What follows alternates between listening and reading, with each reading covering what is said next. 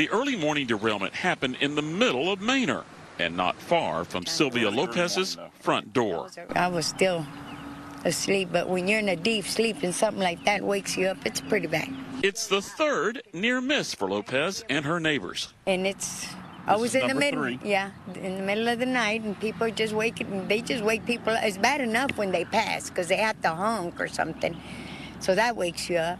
But when they derail, that's loud. You don't know if they hit something or till you actually come out and see. The train was hauling 65 cars filled with gravel. Of the 5 that derailed, 3 overturned, spilling stone and bending rails.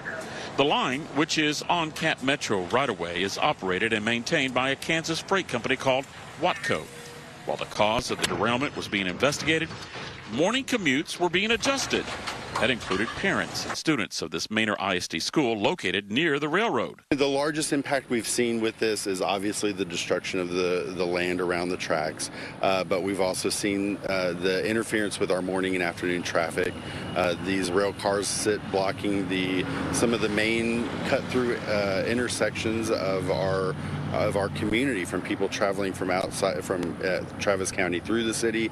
And so that right now has been our biggest headache, along with the cleanup. And, what's to say next time we're not dealing with something bigger. Several recent big derailments like those in Ohio are putting a new focus on railroad safety standards. Manor has a hazardous materials response plan. While activation was not needed Monday morning, this reoccurring problem is not being ignored. So I'm on the path to making sure that some regulatory agencies are aware of what is occurring out here, and see if they can come out and provide any assistance in the causes and what we're seeing. Monday afternoon, the overturned gravel cars were being uprighted. But as the damage is hauled off and the rails repaired, residents like Sylvia Lopez can only wonder when the next derailment will happen. Well, it is something to worry about, but as long as it doesn't hit me, they stay away from, it's just bad. It's just bad.